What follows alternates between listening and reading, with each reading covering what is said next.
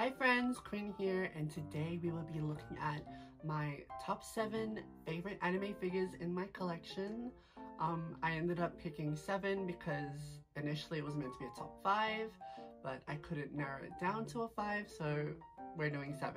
I also wanted to upload this video because I plan to do a top 5 figures of 2023, so look forward to that.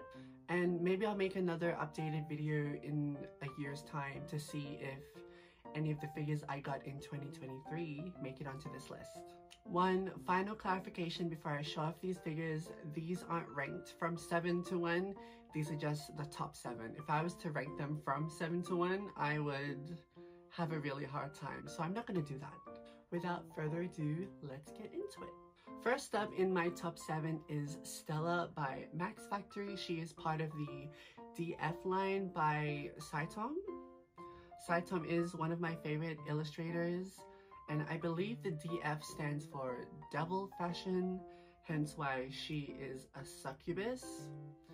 She is listed as a 1/7, but she's effectively a 1/6. She is gigantic, and next to my other Saitom figures, which are by Skytube, she is up to par in terms of size.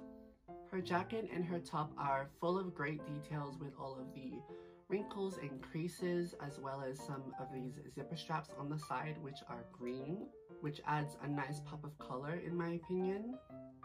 This figure is on more of the looter side in my collection, seeing that you can see some nipplage, and while she is on the saucy side, her face gives off more of a sweet, innocent look.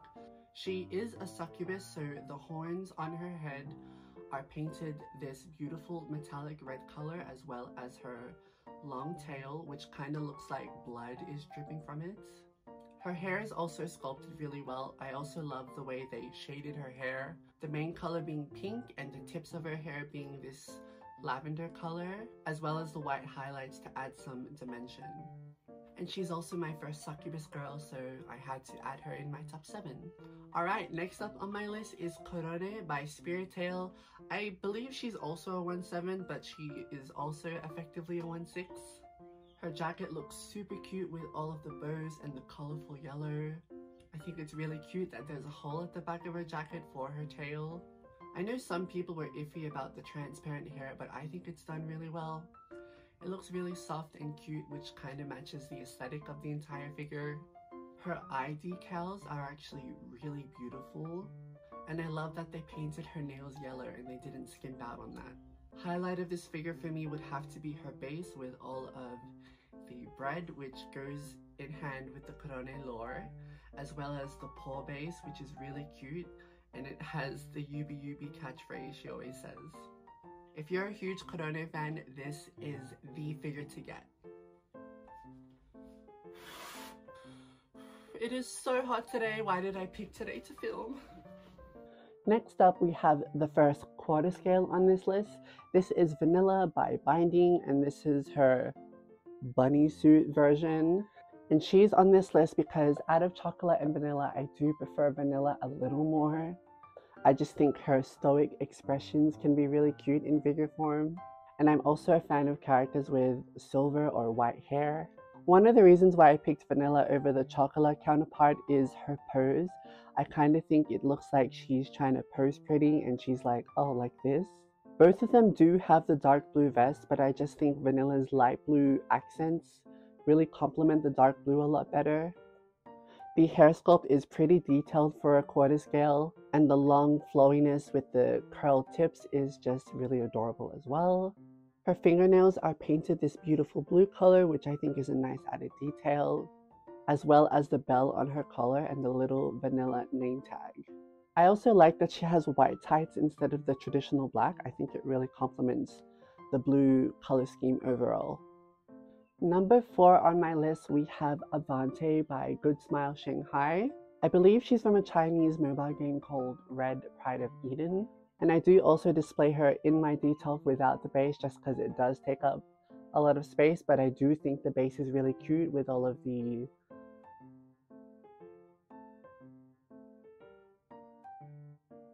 plushies and additional accessories like her laptop and the snacks. Her hair being one of the highlights for me, with all of the cute accessories of stars and hearts in her hair. The shade of pink is really pretty, as well as her flowy hair sculpt. I know some people have mixed opinions on Good Smile Shanghai. This is my only figure from that company, and I think they're great. I think she's executed really well. She is so cute that I also got her Nendoroid as well. Coconut is the next figure on my list. I'm actually so scared I'm going to drop her. Now, I know she has a lot of QC issues and people think she's a hit or a miss, but I added her to this list because Coconut's actually my favorite Necropara girl, and I love the illustration it's based on. I don't remember what company she's from, so I'm just going to put that on screen. Although some aspects of the figure could be refined a little more, I do think overall she's a really cute figure. The big standout of this figure would have to be her base, with all of the huge pastel hearts which are shaded beautifully. It's just a really unique concept, and I don't have any other figure like this in my collection. I think her flowy hair and her fluffy tail adds a lot of dynamic movement to this figure, as well as her pose. I do display her without the jeans just because they're a little ugly. And yeah, just an overall cute figure. I also think she's one of the figures in my collection that manages to be cute and sexy at the same time. I will say though, I do think her skin is a little too orange. The second last figure on my list that I wanted to show off is the Chika Fujiwara figure. I believe she's done by Wave or Dreamtech, and in my opinion, this is the best Chika that is out there, based on quality, based on accuracy, and just based on iconicness. I mean, like, the figure is based off of the iconic Chika dance.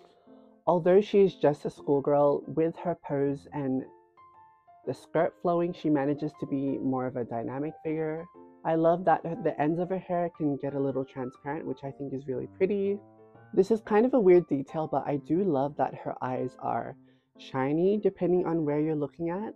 Her hat is also magnetic, which is a great feature, and she also does come with her bow if you just want to display her with the bow and without the hat. And although I do like the velvet base, it can get really dusty and dirty and difficult to clean. But besides that, I do love her a lot. And the final figure I wanted to show off is Eduru by Freeing. She's also a quarter scale, and this figure is based off of an illustration by the iconic D-Smile. I have a huge thing for blonde anime girls, and she is exactly that, with the bonus of beautiful pink hair tips. I just think her hair mostly being down with the side pigtails is really adorable. I also love bunny girls and I love maids, and the fact that she's both of them is perfect for me. Her face manages to give off a delicate, soft expression, which I think is really cute. This is kind of a cast-off figure where you can remove the skirt, but I choose to leave it on just because I think it's a lot cuter with all of the details of the maid apron and the frills.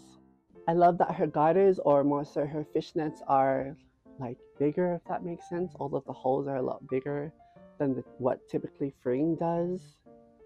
And the black bows behind her heels are really cute as well.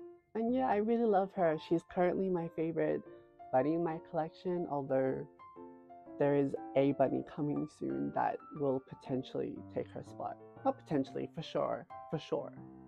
And there we go. That is my top 7 favorite figures in my collection. Let me know if you have any of these figures in your collection and if you think these figures deserve the top spot. I hope you guys enjoyed this video, just a sneak preview of some of the figures that I have in my collection. I will be doing a room tour soon, so stay tuned for that. And yeah, I hope you guys enjoyed this video, and I'll catch you guys in the next one. Bye!